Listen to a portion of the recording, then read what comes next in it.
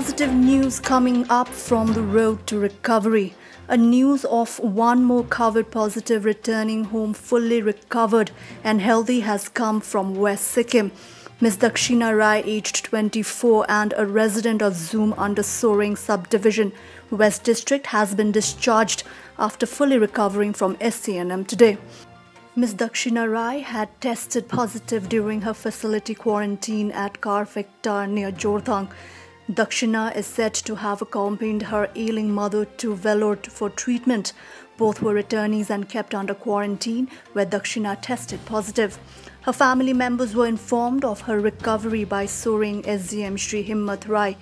The family also expressed their happiness on her recovery and return. Ms. Dakshina Rai will remain under home quarantine for 14 days under the supervision of BDO Chumbung. Similarly, 12 persons lodged in COVID care center Sikun in Assam Lingze were discharged today after their repeat test was negative. Till date, a total of 49 positive asymptomatic cases have been discharged from the COVID care center Sikun in Assam Lingze, as confirmed by the East District Administration.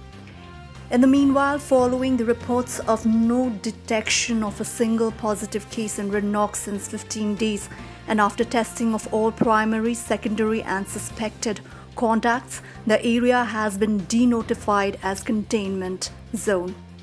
All activities mentioned in Order Number 24/Home/2020 dated 31st of July 2020 shall be allowed from 3rd of August 2020, duly maintaining all safety precautions. Likewise, there has been no single positive case for Rongli since last week and will remain under close watch for another week. Goodbye, and don't forget to subscribe the channel for more positive news from Sikkim's road to recovery.